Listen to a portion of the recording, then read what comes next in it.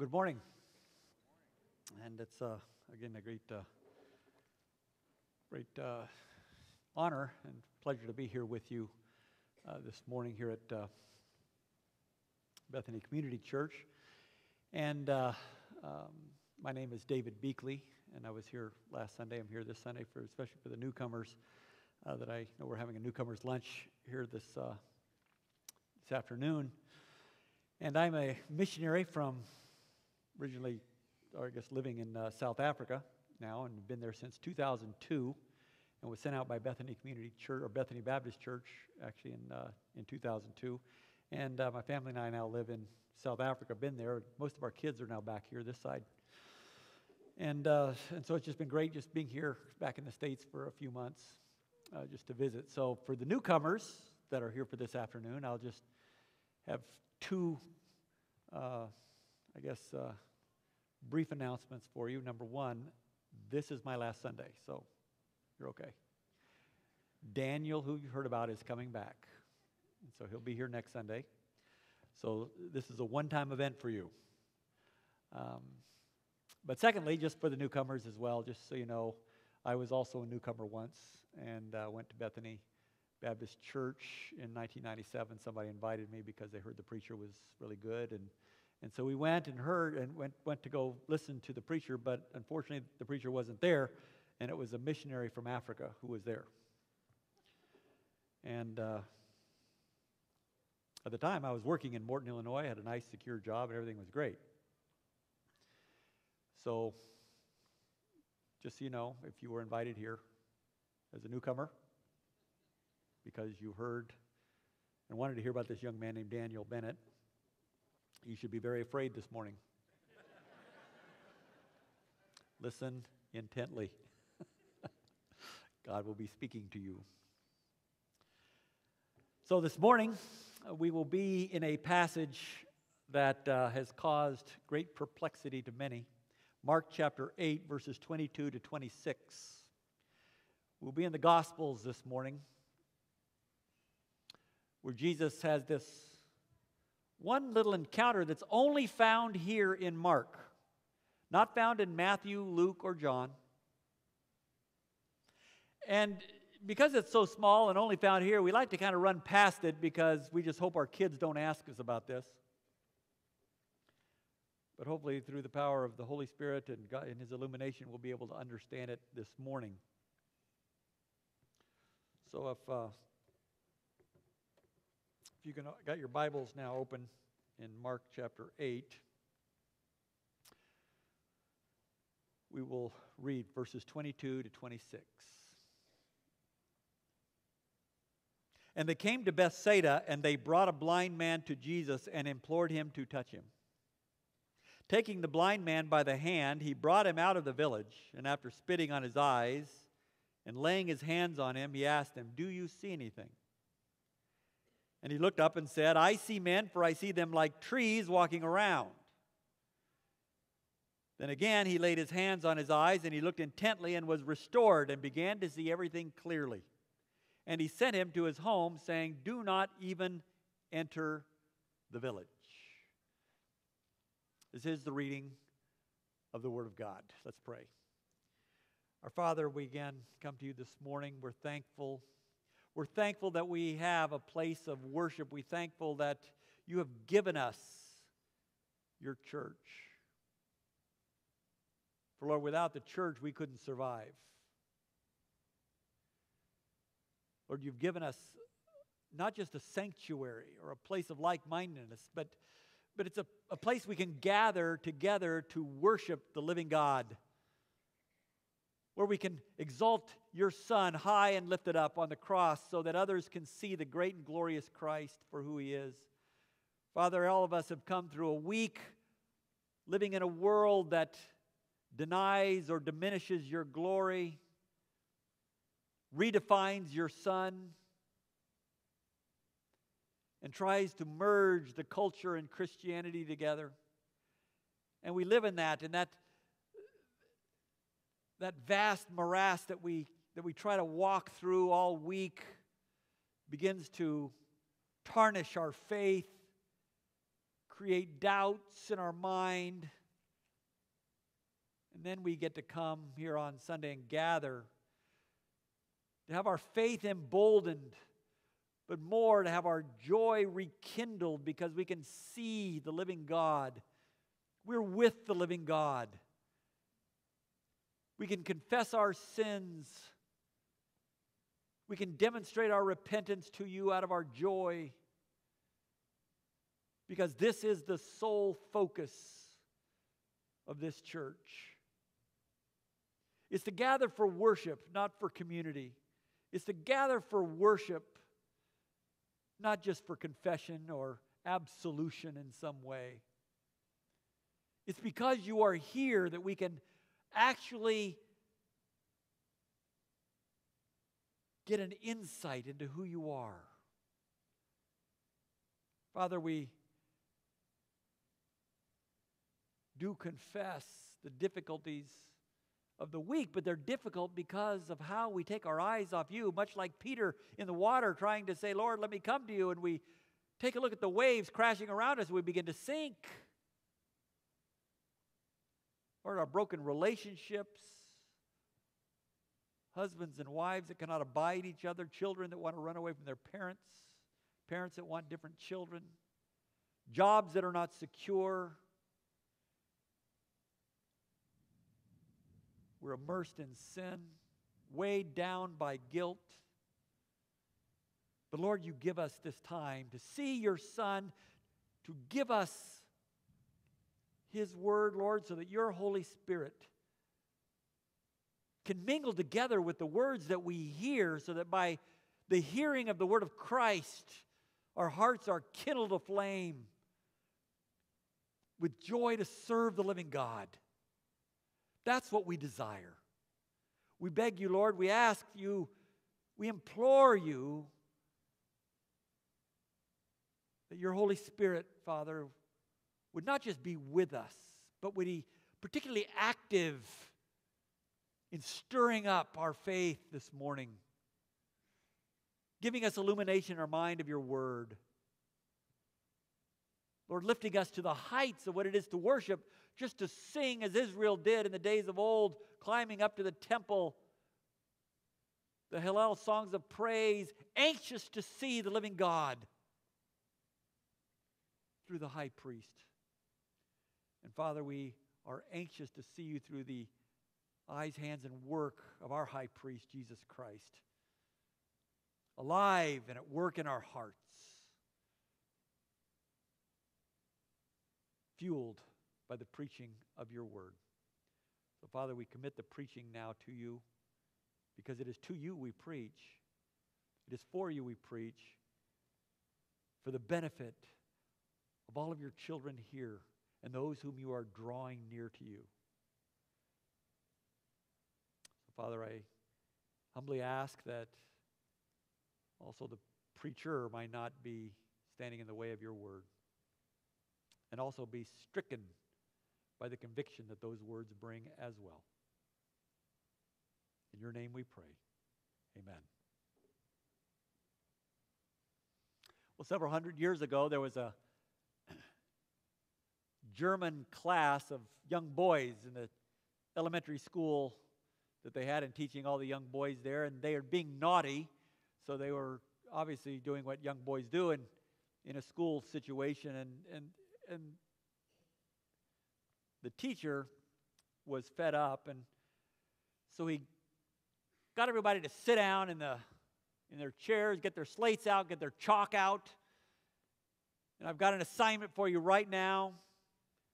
And he assigned them the task of adding the numbers from 1 to 100 in a complete sum. So I want the number 1, then the number 2, the number 3, all the way to the number 100. Add them up. I want to see the sum. So after a lot of whining, they got their chalk and they got their slates and they began to work. But there was one boy amongst them, just one. He didn't pick up his chalk, didn't pick up his slate. He just sat and looked out the window and gazed for a few minutes.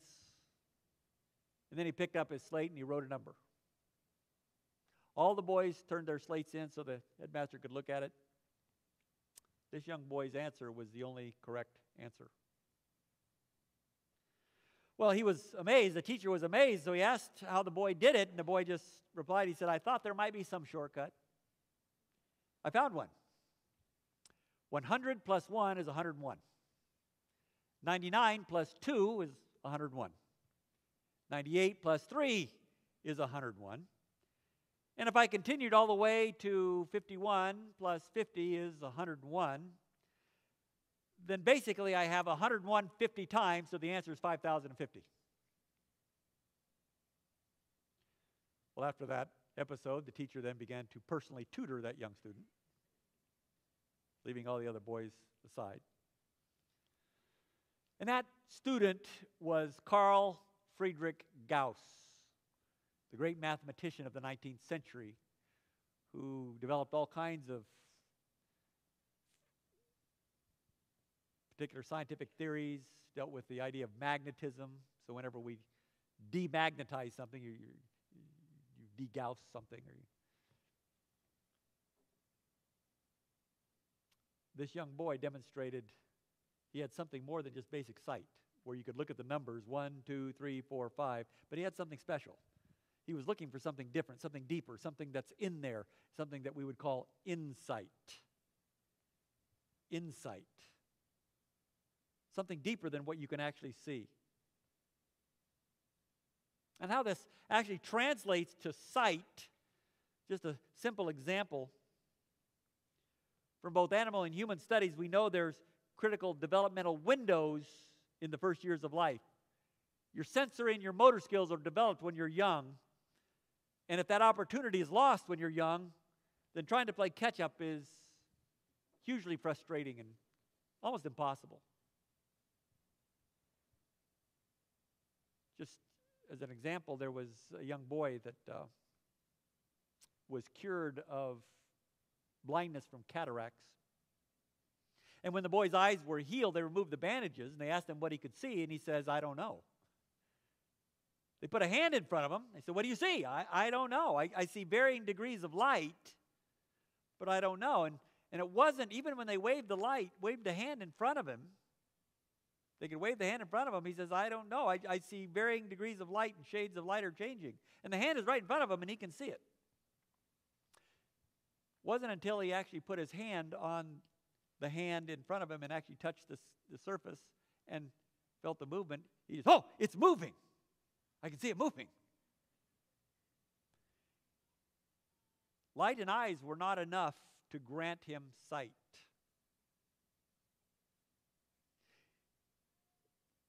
The doctor that was studying this wrote this statement. He concludes this, quote, to give back sight to a congenitally blind person is more the work of an educator than of a surgeon, unquote. See, it takes more to actually see and understand than it does just to see. What is the difference between seeing and perception? It is not just light, and it is not just eyes. And the answer to this question does not come from science. It comes from theology. It comes from God. Even from the oldest time, some 3,000 years ago, David wrote this, your word is a lamp to my feet and a light to my path. How can David write this? Just a metaphor? Just saying a light to my feet, a lamp to my path? Your word? I mean, the Bible was certainly not something that you could walk in the dark by, but certainly in the darkness of sin, the darkness of thinking wrongly, absolutely. David was a man who lost his sight numerous times. He went to kill a man named Nabal, whose name means fool, because he kept David from getting his payment for protecting his flocks. And so he went to go kill him, but Nabal had a wife named Abigail who came and stopped David from this murder. Because she knew, you're going to be the king. We know you're anointed. We know you're going to be the king. And you don't want this blood over your hands. And he said, blessed are you, Abigail, for God has given you this discernment. You could actually see beyond just some senseless act. David reacted to the word of God. When he sinned with Bathsheba, he was confronted by Nathan the prophet. And so when Nathan looked at him and said, "You are the man," David all of a sudden had a different way of looking at things. He didn't just see things the way they were.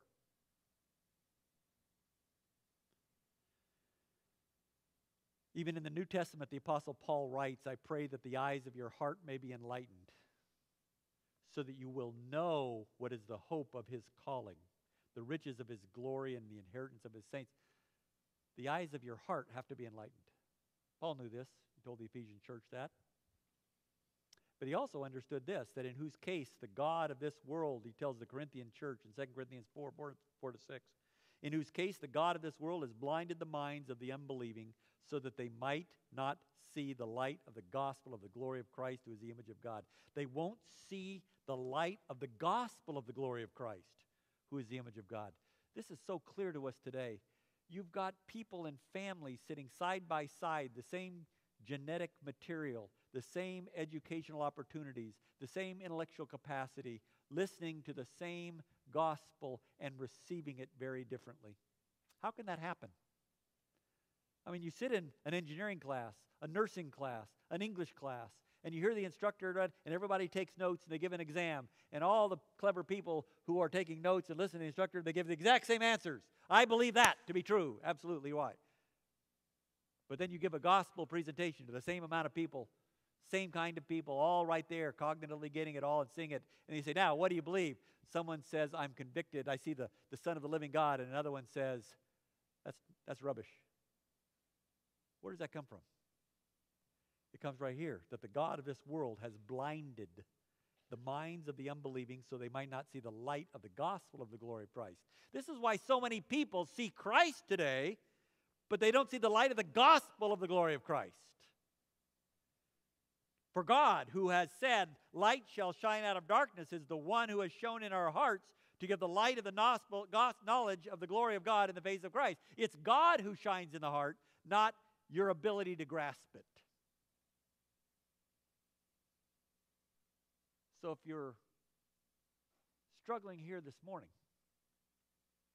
saying, "Yeah, I know about Jesus. He's the one who died on the cross, right? And he died for our sins, so I guess that gives us the way to heaven and all that."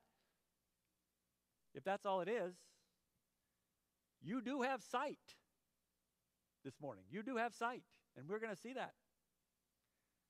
But there's something much more critical, which is what this passage is going to show us this morning. This little event that the Word of God expresses to us is that God is the one who gives insight. God is the giver of wisdom, and He alone is what transforms a fool into a sage. And this morning here, we're not only going to see sight and insight, which you're going to see both, but we're going to see the transition from sight to insight, which is what is so critical. And there's a critical teaching for Jesus' disciples on this most important transition. So here's what I want you to get. As we see again and unpack this little story here, this is actually a lesson for the disciples. And it's a critical lesson for the disciples. And if it's a critical lesson for His disciples, it is massively critical for us this morning. That we have to understand this. And that's the transition from sight to insight. Now, we've read the text, and Jesus is coming along, and He's presented with a blind man. We see this in verse 22. But what you need to understand is where this story is placed in its historical context. Just like anything. Jesus had been with His disciples now for over 2 years. 2 years of walking with Jesus since they first saw Him in John chapter 1. And I'll just set this now here in John chapter 1. Peter came and saw Jesus because Peter was a follower of John the Baptist. And John the Baptist pointed to Jesus and said, "Behold, the Lamb of God who takes away the sin of the world." And Jesus was there, and He looked at Peter. He looked at some of the disciples who were there, and Peter ran and grabbed his brother and said these words. He says, "Come, I have found Him who is called the Christ." Peter's looking for the Christ. He's looking for the Messiah. He's not just looking for a good prophet. So he was looking for something, and he brought Andrew, he brought his friends, he came in to see Jesus. So he was pretty excited from the beginning. He had been with Jesus from that time all the way now to where we are now to almost 2 years. That's a long time. Especially since Jesus was now in his public ministry and he was on the move. As soon as they got started, he was preaching, he began healing, he began casting out demons. Every synagogue they went to, the demons would scream out, "Who are you, Jesus, Son of the God Most High? What have you to do with us?" They'd scream and throw somebody down and run out. He healed thousands into the night. He had calmed a storm in Mark chapter 4. They were on a boat, and the storm was so big, they just got Jesus to wake up and said, "Jesus, would you do something? You got to do something." And Jesus turned a mega storm into a mega calm. But you know what they did, these people who were with Jesus? They said, "Who is he? Who is this one? That even the wind and the waves obey him." He had fed 5,000 men plus their women and children with a little boy with 5 loaves and 2 fish, walked on the water out to them in the middle of the Sea of Galilee, in the middle of a storm. And I'll just read this to you. Mark chapter 6, verses 51 and 52, after Jesus had walked out to them in the middle of the lake. They got into the boat with them, the wind stopped, and they were utterly astonished. Now get these words right here, verse 52. "For they had not gained any insight from the incident of the loaves, but their heart was hardened." They did not gain any insight from him feeding all these people. So he walks on the water. They go down to the southeastern part of the lake, and he feeds another batch of people. 4,000 men plus their families. And then he goes back up to the top, where we find ourselves in Mark chapter 8, right before this account, verses 11 to 13, and he meets the Pharisees, and they seek a sign from him from heaven. "Can you give us a sign from heaven?" Because they don't trust any of his signs he's been doing. "We want God to give a sign from heaven about you. We don't trust your signs." And Jesus said these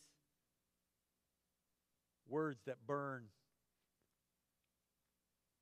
"Why does this generation seek for a sign? Truly I say to you, no sign will be given to this generation. None. You will not be given a sign." And so they get in a boat and they start across the northern tip of Galilee, from the northwest to the northeast, cutting across that top. They're going to the town of Bethsaida. And all of a sudden they figured out they've only got 1 loaf of bread. So they begin arguing about who forgot to bring the loaf of bread, or the loaves of bread. They're arguing among themselves. Jesus becomes aware of it. He's frustrated because they've seen him feed 5,000, they've seen him feed 4,000 plus their families with nothing except for a few loaves and fishes.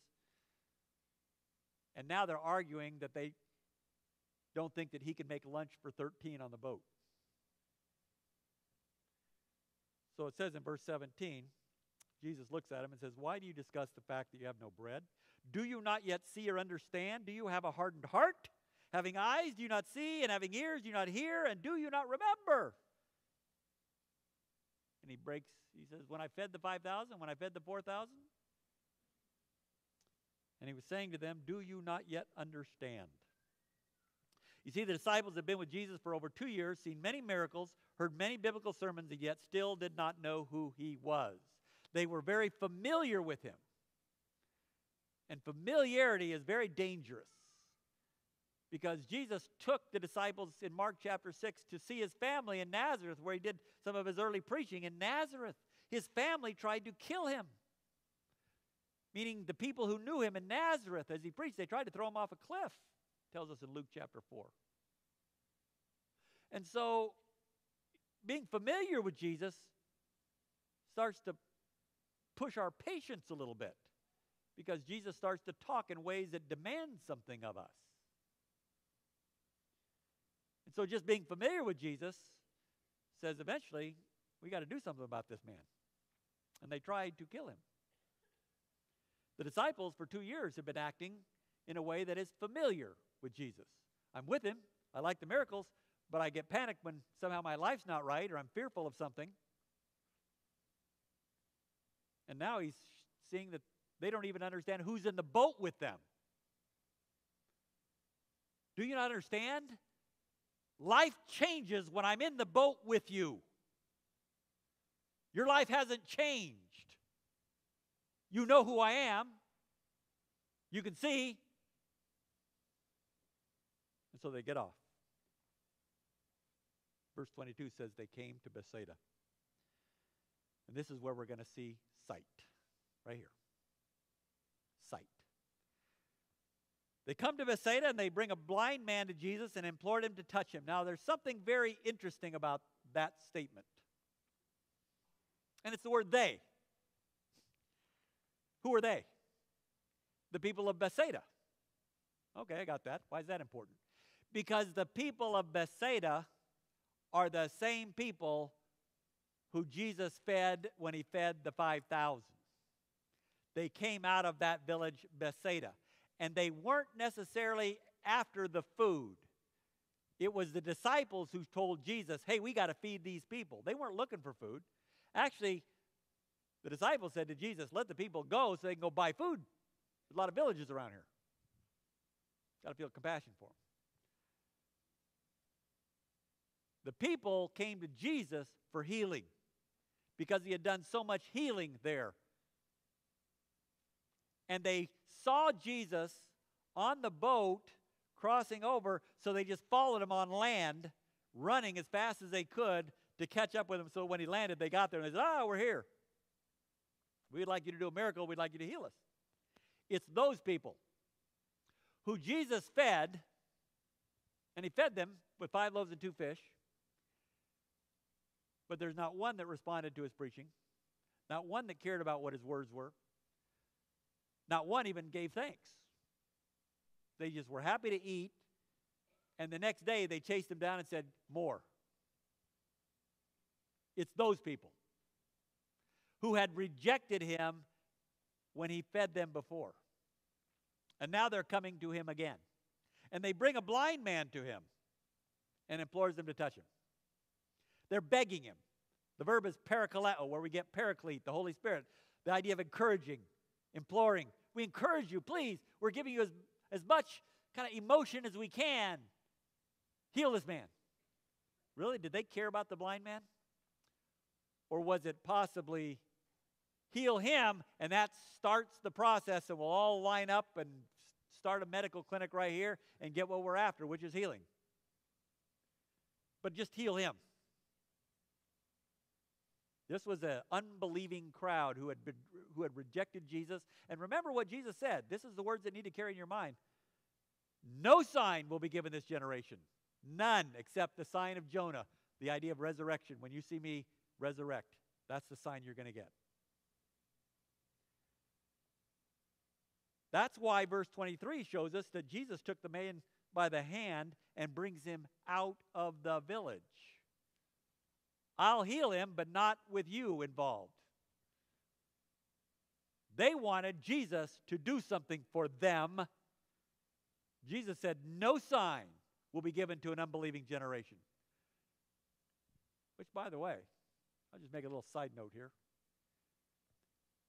It's an unbelieving generation that desires a sign and more signs. And the more you're unbelieving, the more God says there's no sign going to be given, because you've been given the biggest sign, that of resurrection, which is ultimately, spiritually, a transformed life, which is something different, something new. It's a new life. It's born again. That's the sign. You want to believe? Take a look at people at Bethany Community Church that lived differently than they did before they understood with insight who the Messiah was. That's the sign this community gets. Because there's no greater sign than husbands and wives who couldn't abide each other that now understand what it is to be biblically in love and submitting to one another. And the world says, how did that happen? That's a sign. Well, they were begging Jesus to do this, and Jesus took him by the hand and brought him out. And once he got him alone, the text here interestingly says, he took him and he began to have compassion on him and heal him. Yes, there's no sign given to that generation, but this man received grace, personal grace, right here. Jesus did not throw this man to the wolves.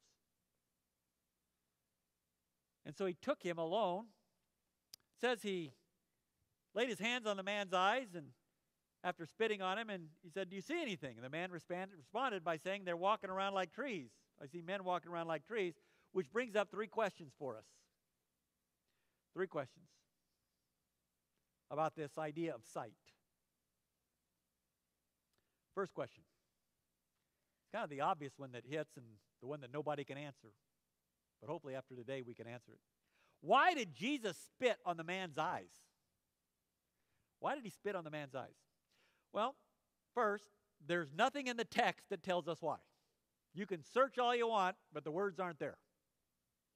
So we have to use some of our Bible understanding, our Bible knowledge, and ask some pertinent questions, which is, has Jesus ever spit on anybody or used spit in any way before? Yes, he has. Are they perhaps the same or similar? Well, one is in John chapter 9, where he used spit to make mud and put on a man's eyes. That's different. He didn't spit on the man's eyes. He spit and he made mud, put it on the man's eyes. And why did he do that? Why did he make mud? Well, he made mud so the man would have to wash it off in a particular pool called Siloam, and the name Siloam was very important. It meant sent one, or the one who is sent. And so Jesus wanted him to actually say, the waters of the pool of Siloam washed this man's eyes off. And so basically you can see that it is the sent one who did this. Jesus was being very prophetic. He was explaining to the Jews how a prophecy was being fulfilled. So I'm making mud so that you have to wash off in that pool. That's why I used it in John chapter 9. Not the same. There's one other case, and it's very close. It's in Mark chapter 7, where there was a deaf man. A man who was not only deaf, but he spoke with difficulty. And his issue was, in those days, when you're deaf, you can't hear, but you can't speak, and you speak with kind of difficulty. People think that you have a demon. People think you're possessed. People think that you have some kind of mental issue. And so that's why you're an outcast.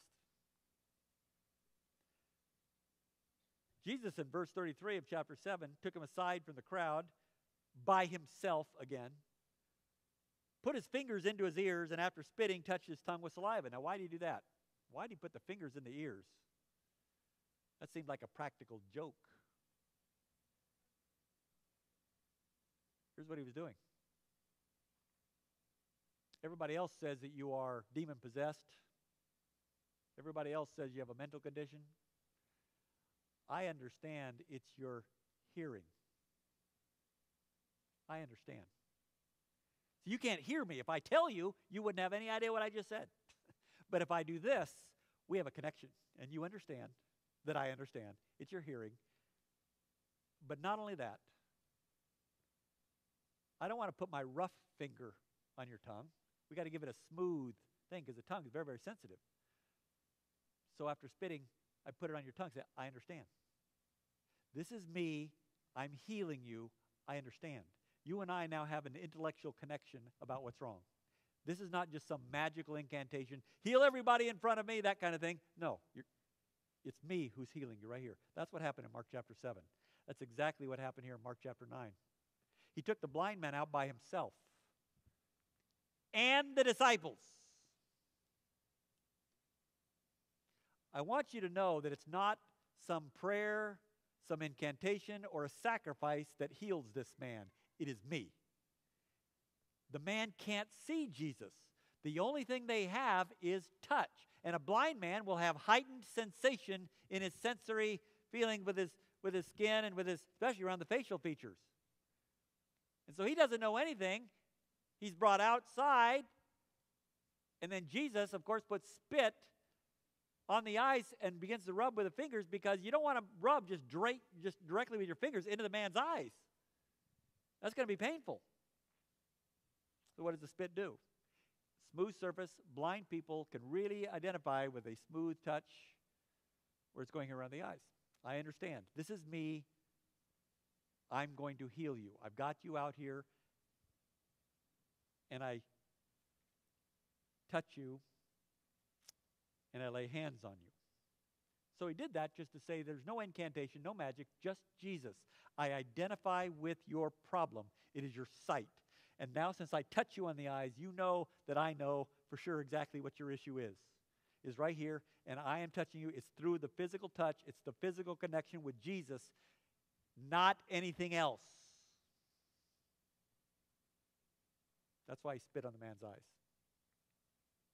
Second question. Why did Jesus ask the man, do you see anything? Do you actually see anything? Well, this is the only time in the Gospels where Jesus asked a person this kind of question. Whenever Jesus asked, or whenever he healed or performed miracles, he never asked questions for verification. He never asked anybody if there were side effects. Okay, don't go swimming for another couple hours after this.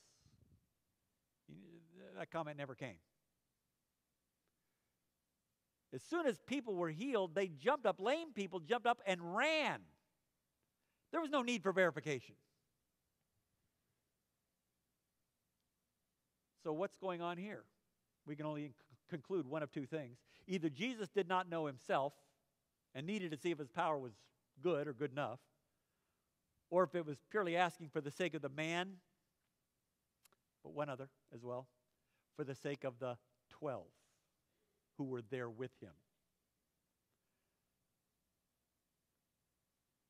Jesus was asking this specifically on behalf of the man, so the man would know. And actually, you know what? The man didn't need to say it to know it. If the man saw people walking around like trees, he didn't need to say it so that I guess I believe people are walking around like trees. No, he knew that. So to get the man to say it audibly, what's it for? The 12 who are with him, wondering or just thinking, yep, the man can see now. No, you guys need to hear this. Can you see? Yeah, people like trees walking around, and all of a sudden all 12 went around, excuse me? Jesus, whoa, this has never happened before. That's a frightening thing. Just to give you a perspective, the little illustration came to mind here. There was a battle in the Old Testament with Joshua at a place called Ai, which is like a tiny little town. Morton, Illinois. Pekin. This is Ai. You got a couple of million Israelites, led by Joshua, the warrior. You got an army of about 600,000 men. Okay, so we got some advantage here. We just took out Jericho. And now we're going, but there was sin in the camp by a guy named Achan, and he came in, buried the treasure, and so now God says, I was with you, but now I'm outside of the camp and I'm fighting you. They didn't know this. So they go to battle against Ai. I'll get 20,000 men, go take care of that town. So they went and had a battle. And it didn't go so well. And the text says something interesting. It says like 30 people died. Now, if you're a general, and you send 20,000 and 30 people die, that's like, okay, that's part of the rounding off error. I mean, push, guys, go, shoot, go after them. That's 30 people. That happens. But what happened in the text?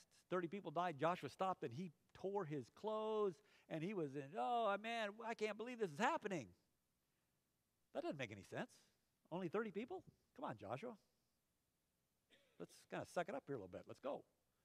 Why? Because, whoa. Everything God has done up to this point has been perfect, undefeated. No problems, no deaths. If all of a sudden 30 guys die, what does that say? There's a crack in the armor. Our God is good up to a point. Kind of hits practically where we are today. So when these 12 see Jesus and they say, do you see everything? Well, kind of. Men walking around like trees. It's like, whoa. There's a defect in our belief somewhere. What is it? Is it faith? Lack of it? I don't know. What's going on? This could happen to me. Question number 3. moving quickly. But this is really the big question. Why did Jesus have a two-stage miracle? Why? Well, it looks like a two-stage miracle here, but it's not. I mean, is this a case where Jesus gave the man too strong a vision? Whoa, whoa, whoa, too close, too close. Whoa, back up, back up. Is that what this is? Maybe Jesus had to dial the miracle in? I don't think so. Was it that the man had weak faith? Faith is not even mentioned, but it's obvious the man had faith because he's standing there with Jesus. Otherwise, he'd be there in the village. So he's standing there with faith. No. This is not a two-stage miracle where he first spits on his eyes and rubs, and then he says, oh, like trees? Let me try it again. No. This is two separate miracles. Two completely separate miracles. Jesus told his disciples a little bit earlier. He said, I say to you, the Son can do nothing of himself unless it's something he sees the Father doing. Whatever the Father does, these things the Son also does in like manner. In other words, Jesus only does the works of God. If Jesus only does the works of God, what he did in this spitting of the eyes and rubbing was a work of God. It's what God did, and then God said, we stop. That's what Jesus says. He goes on in John 14, verse 10, he goes, the words that I say to you, I do not speak on my own initiative, but the Father abiding in me does his works. God's doing the works. I'm the agent. God said, you're going to see men walking like trees, and that's it. And then Jesus again laid his eyes on his eyes, and he looked intently, and everything's restored perfectly. Question, why two miracles? Why two miracles? And the answer is right in front of us. It's two miracles because there are 5 different words that describe seeing in this passage. It's translated a little bit differently in your Bibles, but there are actually 5 different Greek verbs. The first verb is found in verse 23, and it's the word blepo. It means to just observe, to see right here. And after Jesus laid his eyes on it, he said, do you see anything? Just tell me what you see. Give me an inventory. What do you see?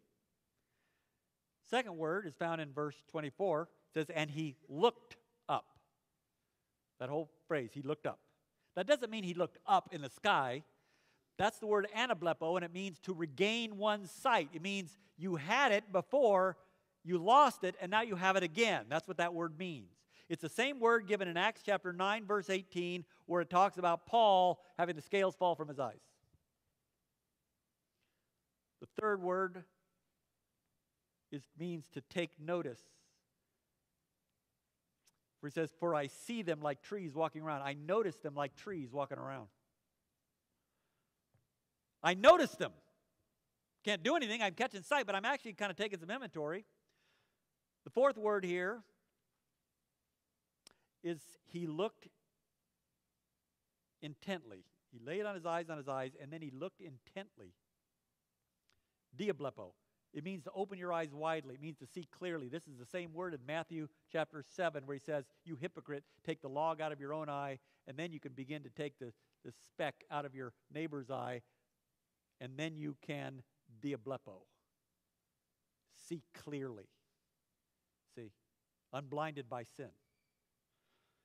And finally, after his eyes were restored, he began to see everything clearly. That whole see everything clearly is the word emblepo. It means to stare, to gaze, to give serious thought, to consider. Matthew chapter 6, Jesus says what? Consider the lilies of the field. Consider the birds of the air. He's saying look at them, but he's not really saying look, is he? He's saying think about them.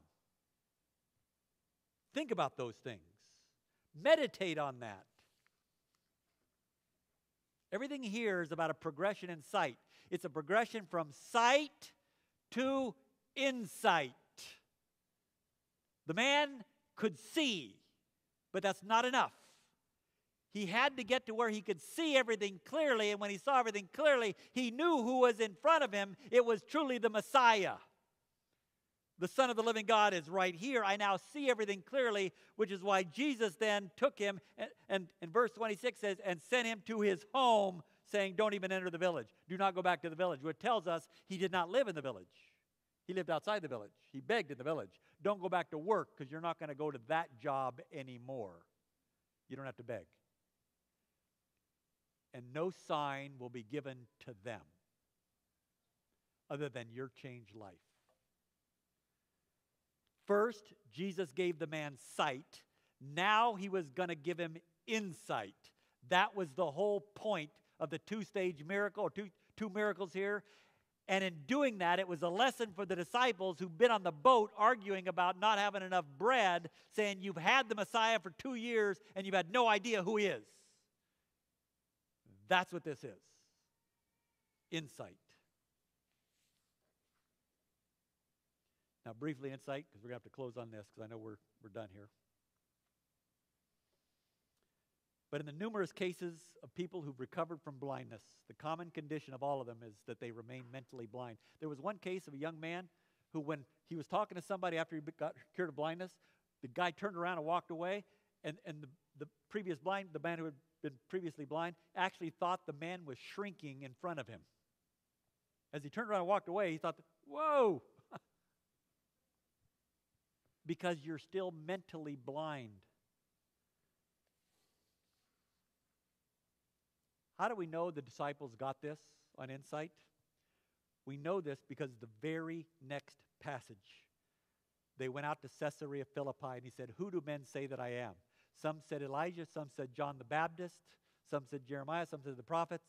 And then all of a sudden, out of nowhere, Peter just jumps up and says, you are the Christ.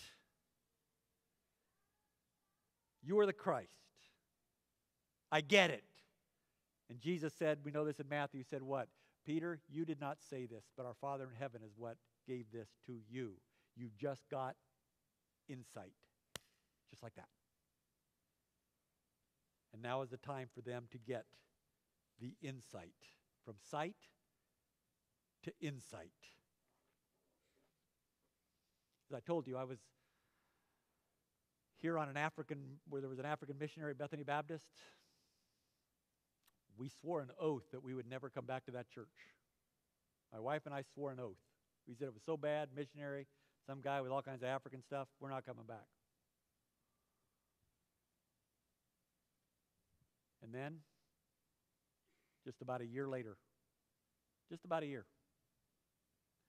through relationships and some various other things that took place, we were back in that church. I was not as happy going to church, but we're going to church. And my wife had been given insight about a month before, but I didn't know it.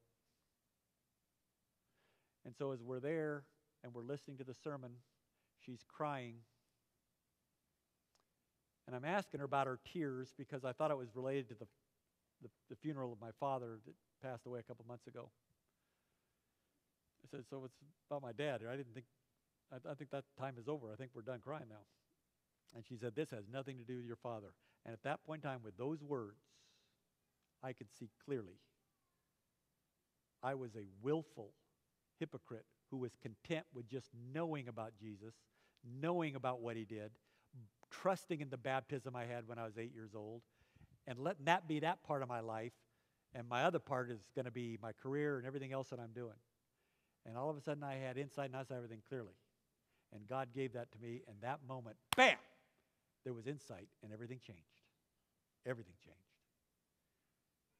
And I knew that meant if you're serving the living God, it's a 24/7 deal. It's not just we go to church on Sunday. And that's why we went to Africa. And I'll just tell you, how do you get this? How do you get this? It's very simple. You just ask. You just ask. Solomon writes, if you seek her as silver and search for her as for hidden treasures, then you'll discern the fear of the Lord and discover the knowledge of God. If you just seek, if you just ask. And for you at Bethany Community Church who's saying, yeah, I have asked and I've got that. What can I do? Is this for me or is this just for those who need insight? I said, we need insight every day. You know what you can do? I found out just before going to Africa, I found out by talking to a young man. Well, he's the same age as me, I guess, Joe Youngman. He said, you know, Dave, you were kind of a slippery guy, coming in and out, trying to get a hold of you and try to get you to come to church. I wouldn't behave really properly. But he said, we prayed for you every Sunday. Our Sunday school class prayed for you and your family every Sunday. We didn't stop, even though you rejected your neighbor. And all of a sudden, one day, out of nowhere, it's one of those strange things, and it just so happened, insight. God provides that. You can be very familiar with the gospel. This community, this country is very familiar with Jesus, who died on the cross for our sins, and familiar with this thing called the gospel in the Bible. Many people in this country have sight. How many have insight to say, oh my, you are the Christ, the Son of the living God, and this is now who I am, and this is what the implications are for me in my life.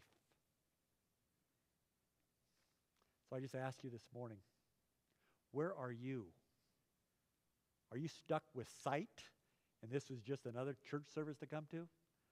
Or have you been kindled with insight to say, whoa, I'm not so worried about bread in my cupboard this afternoon if I have the living God in my boat. I'm not so worried because I know He takes care of the lilies of the field and He takes care of the birds of the air. I now see it. Are you there? Or are you back with, yeah, I understand the Bible. Don't talk. I understand. You don't have to talk to me. I heard it. Or are you still with sight and you see everything walking around like trees?